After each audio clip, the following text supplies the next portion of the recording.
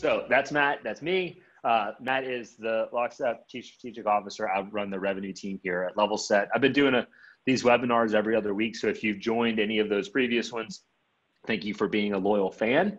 We get into some exciting topics like managing collections, managing lien rights for contractors. And this webinar came about, Matt and I were talking a couple months ago, actually, and we were just talking about some mutual customers and some of the challenges that these customers have and some of the cross-functional impacts that what his platform does and what the Levelset platform does, and how there were just some interesting best practices that come about whenever you see the intersection of collections automation and efficient lien rights management. And so today, that's exactly what we're going to talk about. We are going to dig into collections effectiveness and exposing the critical issues that need to be solved with collections effectiveness. The second thing we'll go through is some collections best practices and benchmarks from some great data that Matt and his team has dug up over their lifetime of experience doing this and helping large distributors, suppliers, and credit teams effectively manage the collections process. And then finally, we'll talk about why lien rights are particularly important for credit managers in the construction industry. It was funny, Matt, you were saying the other day how the when you think of distributors and suppliers, like a plumbing distributor or a lumber company, or fill in the blank with whatever distributor or supplier that happens to supply to contractors, you don't think about them as being in the construction industry, but they're very much at the whims of the market in construction. The whole supply chain. Yeah. Exactly. So we'll dig into all that. But with that, I'm actually going to turn it over to Matt, and he is going to drive and take us through the first two. So Matt, take it away. All right. Thanks, Martin. One of the things I want to focus on is really this issue of manual collection.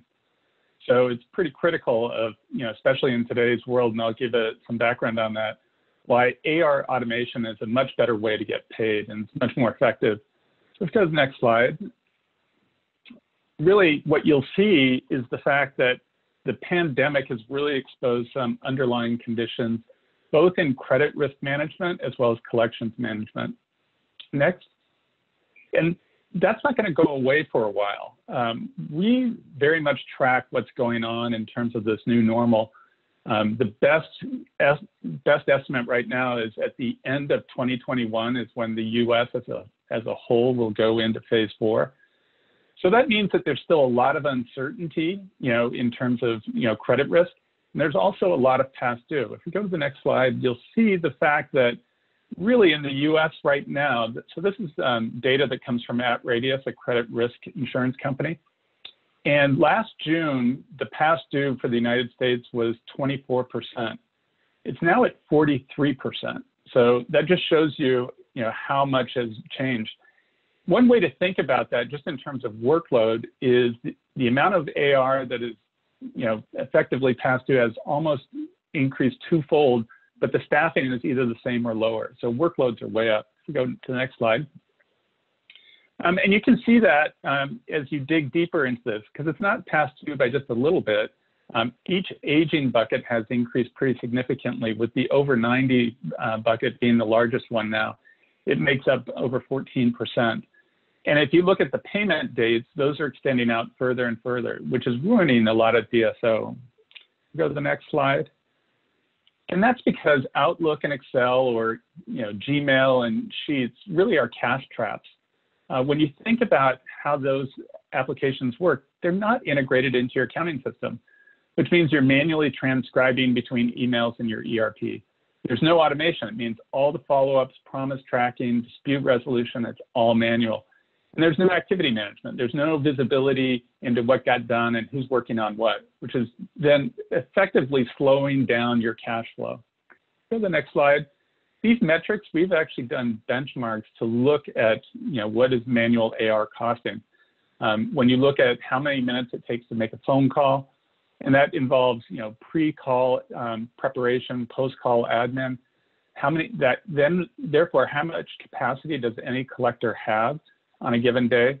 And what we record is less than 10% of the customers really are contacted about their invoices, because everybody's waiting until it's extremely late. Again, this is a major drag on cash flow. So what we provide, when I talk about AR automation, there's kind of three buckets of things that we do just generally. One is automated customer communication. So based on the aging of the invoices or a new customer being created, how do you create personalized communications, go right to the person so as to nudge them along to an on-time payment? The second, we provide collections activity management, a way, essentially a workflow system, so that you can really think of what's the next best activity that you need to do. And the third is we provide a customer self-service portal, so they can go online, they can pay you, they can access their invoices, all of that. And what we do is we benchmark before and after. Before somebody has turned on this, we know when we do our initial sync with a data system, we know what their current past due is. We know what their current delinquency is. We know all of that. And then we track it 6 months later, and we've created benchmarks as what's the impact of doing that. And we've done this over 170 times. And so we'll share with you some of the data that we found. For instance, on the next slide, we'll see that automated communications has a significant improvement. What we found is without automated communications, the average days delinquent was 39 days. With automated communications enabled, the average days delinquent dropped by 18 days. That's an over 53% improvement when you think about that as the impact on cash flow and your overall DSO. On the next slide, I'll talk a little bit about activity management, because really, if you think about it, accounts receivable and accounts payable, for that matter, are customer-facing or vendor-facing relationship management roles. And so pure automation is not always enough. You really need the human touch.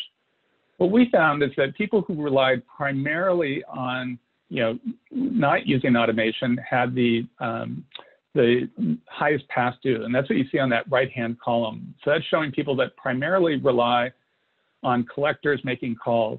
The left-hand column shows the ones that just rely on automation. So they're primarily relying on those automated communications I talked about. The middle column really shows the people who have basically a nice balance between the two. And those are the ones that saw the lowest, past due percentage. So a 52% improvement over mainly manual communications. Go to the next slide. This talks about basically online invoice benchmarks.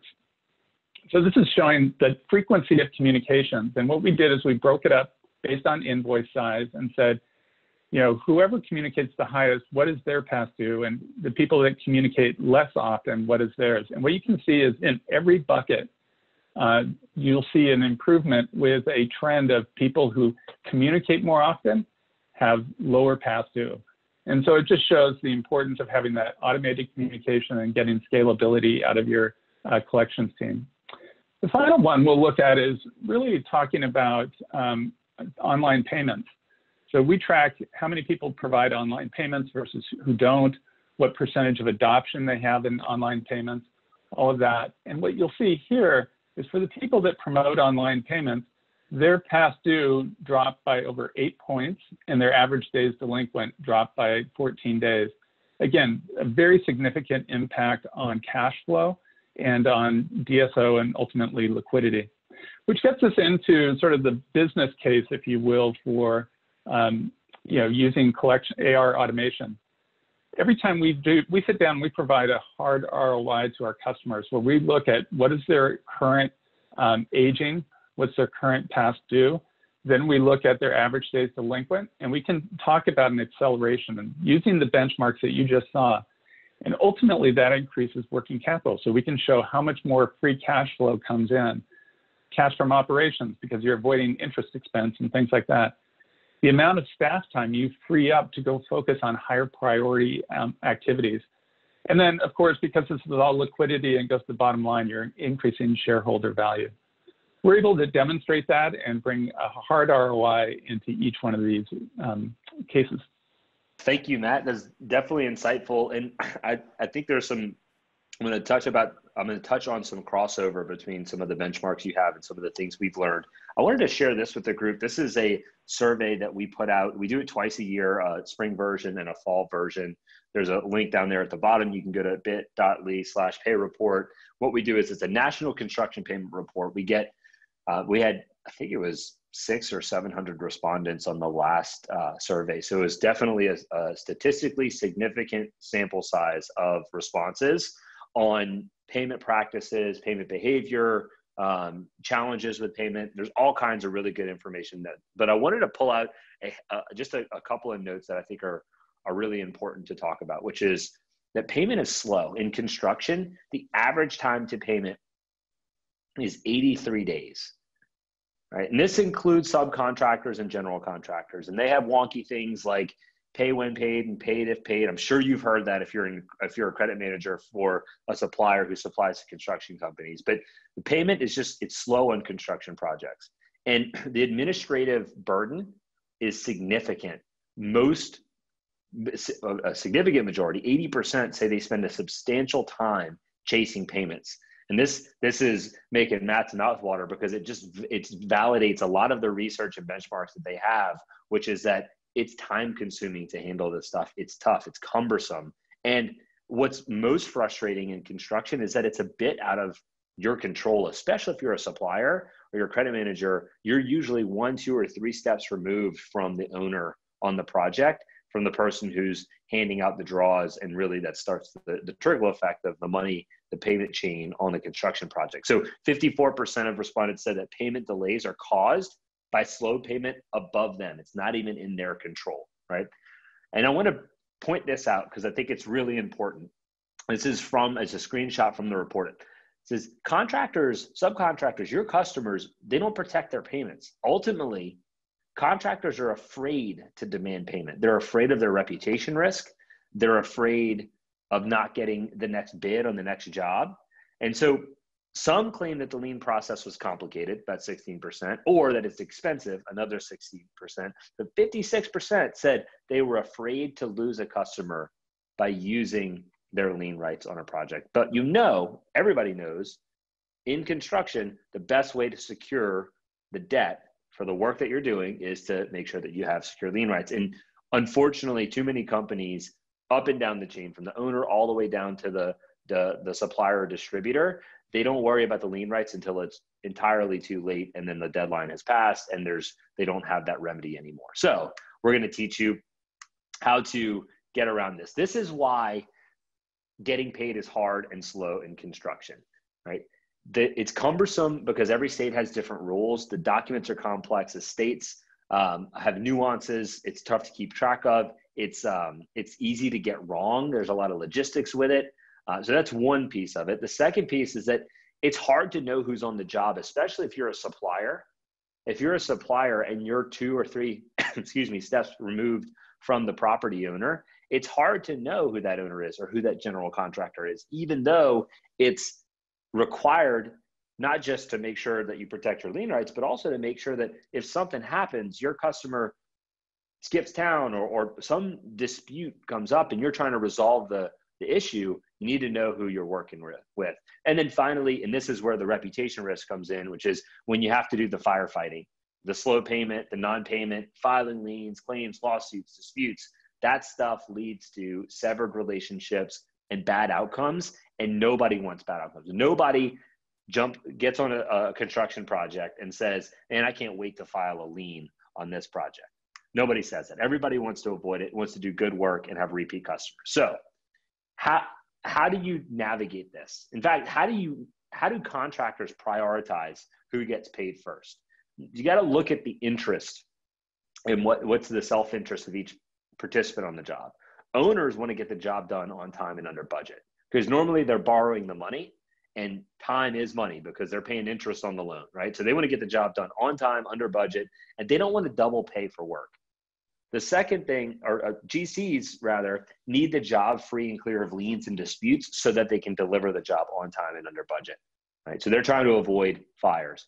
Subcontractors, they need cash flow to finish the job. Too many subcontractors, your customers, are going from job to job, sometimes using money from one job to fund another job if their balance sheet isn't big enough, which unfortunately, especially in today's economy, a lot of subcontractors are working on really, really thin balance sheets right now because cash is tight, right? And that leads to a situation where suppliers are left holding the debt for too long. So how do you get in the top of the payment line? How do you get prioritized for payment? The first step is you need to set the right expectations, make sure that your lien rights are protected. Goes without saying, but if you don't send your notice and it's required, you lose your lien rights. So just make sure that you're familiar with the laws in your state. Make sure you're taking the right actions to send your preliminary notice. The second thing is get the paperwork straight, right? Review the contractors on the job to make sure you know which ones are high risk and which ones are not. Make sure that it's easy for your customer to get a lien waiver from you. That speeds up payment on construction projects. And then finally, track your lien deadline. In the event that you don't get paid, you want to make sure that you're aware of that lien deadline so you don't go over it, right? And then finally, when issues do come up, right, you want to resolve them before you have a bad outcome. So we like to say sending payment reminders. And Matt, you had a stat there that was talking about automated customer communication, and there are ticklers and automated things that you can set up in our system or in Anytime Collect that will get the debt request, the request for payment in front of that customer. Sometimes, and we see it all the time, we have if you look on the right hand side, this is an animation of it, but in our platform we can see companies communicating with each other about a debt, and sometimes it's as simple as like, oh, I didn't even realize that was still outstanding, can you just resend the invoice, I'll pay it. There's no issue, they just it's not at the top of their list, and so they didn't know about it. So send to payment reminders, escalate issues whenever that debt is getting long in the tooth, right? So you want to avoid a lien. We recommend using a notice of intent to lien, which is a great document that it's an escalation document, so it will definitely escalate the situation. It's a little more tension related. However, it does lead to results because it gets the attention of the people on the project who need to make sure you get paid. And then finally, make sure that you're connecting across the payment chain. Sometimes we see customers of ours even communicating with the general contractor on a job to help a subcontractor pay an outstanding debt. Because remember, on a project, they're all in it together and they want to get the job done on time and under budget. So we'll try to resolve those issues before they come up. Making this notice and waiver process easy, you can always research lien laws for the project and state on our website. So it's free, you can go and look up what the rules are. Make sure you put that tool in your toolbox. Making sure the project information is right. Part of it is just making sure that you get a job information sheet at the start of the project. But if you don't get that job information sheet, you do want to make sure you get the property ownership, the legal property description, project type, all of those project participants, you want to make sure that they're right. And then you want to use technology to make the exchange of documents very simple for the customer. So in summary, these are the pro tips from Levelset. We've done this for tens of thousands of customers and for hundreds of thousands of construction projects with success. Is make sure you send a preliminary notice at the start of the project, especially if it's required. There's a good argument that you should send it even if it's voluntary, because it gets the attention of everybody on the job, lets them know you're there. Make sure that you're exchanging lien waivers electronically. Recommend that your customers, your subcontractors are sending their pay applications electronically. That can be a big help. The third thing is send a notice of intent to lien at least 20 days prior to the lien deadline to make sure that you don't have to file the lien. And then finally, talk it out. Whenever issues come about, talk it out with your customer to try to avoid the issue. But if that fails, make sure to file the lien because if you don't file the lien, then you don't have the recourse for the debt. And that's all I have. I'm going to jump to the Q&A. I put our email addresses here. So mshanahan@lockstephq.com, Martin at Levelset. If you're interested in either of the subjects that we talked about, you can reach us directly there. Anytimecollect.com. It's a great product. Make sure that if you're interested in learning more about how to automate your collections process or how to make that collections process more effective and make your team more efficient, definitely go to Anytime Collect. And then, of course, levelset.com for anything related to lien rights and construction payment management and best practices.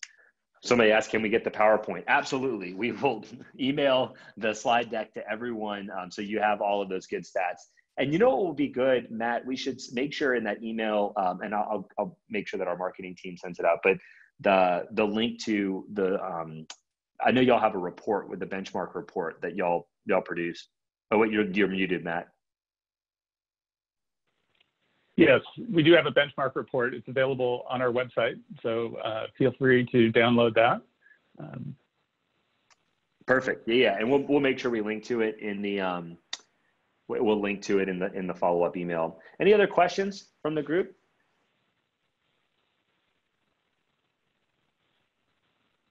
Well, I'll ask a question. I have a question for you, Matt. So when you look at your across your customer base, what's the top like efficiency hack or trick that you see credit manager or collections teams implementing? I think the biggest hack that people are doing right now is just moving all of their customers online.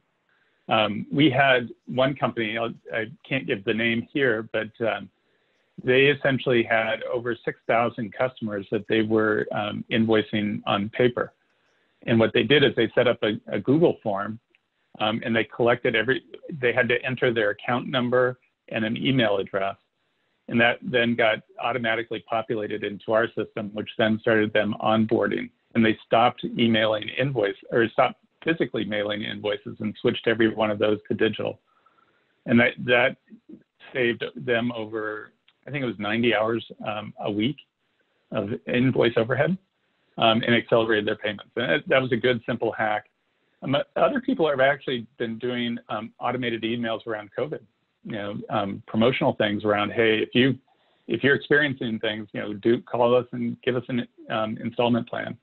So it's interesting just seeing, different people are starting to think more like marketers, if you will, in the AR arena, and thinking about they are really in a customer relationship role. Totally. I love that. And it's so true, because when you think about any interaction, any customer interaction as a touch point, whether it be an invoice or a phone call about collections or a phone call about anything. And so when you put that marketing lens on it and you think about the brand and how you're representing the customer relationship, it changes the language that you might use and it changes the approach. That's definitely a smart trick that, it's a best practice for companies right now. Absolutely. What are some of the tricks that you're seeing?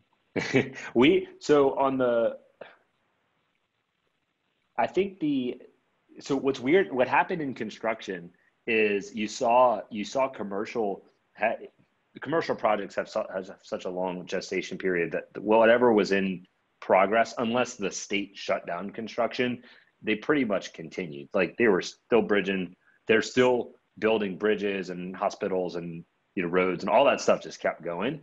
But what happened was residential construction just like took off.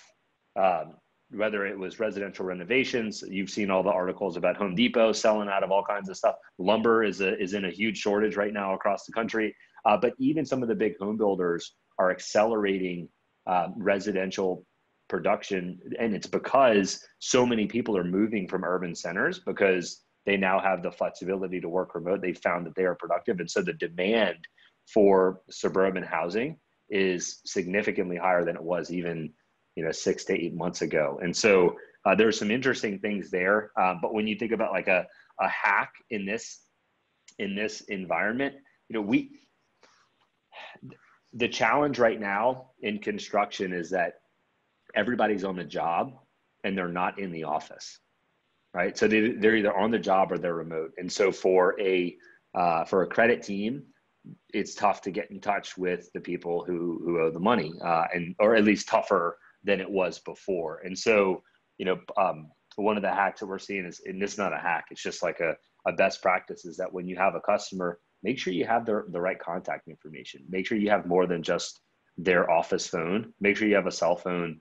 If these are good customers, like they're going to give you their contact information. And I know that's not a super insightful hack or anything, but it's just like a common sense best practice. But that's one of the challenges people are having right now, is that they're just not connecting with people because contractors are either on the job or they're at home with their, working from home or from a home office. And so you just want to make sure you have the right contact information. And then, more importantly, we're seeing aging get the DSO, like average DSO, we track across all of our customers. Average DSO is going up. And so I don't think we've seen the worst of it, unfortunately. I think that we're probably in, you know, our guess is Q1 or Q2 of next year, you're going to start seeing more significant bankruptcies and real delinquent debts.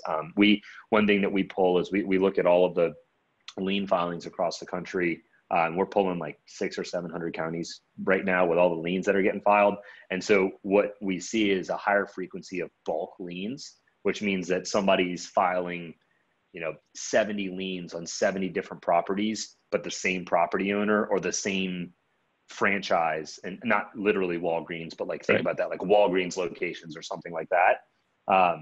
We're seeing a higher frequency of those, which is always an indication that, okay, people are starting to drag out debts. The other thing that we do is we pull bankruptcy filings as it relates to construction companies, and you have pretty significant companies that are filing for bankruptcy right now. So, for example, there's on the RER, which is I think the rental equipment register.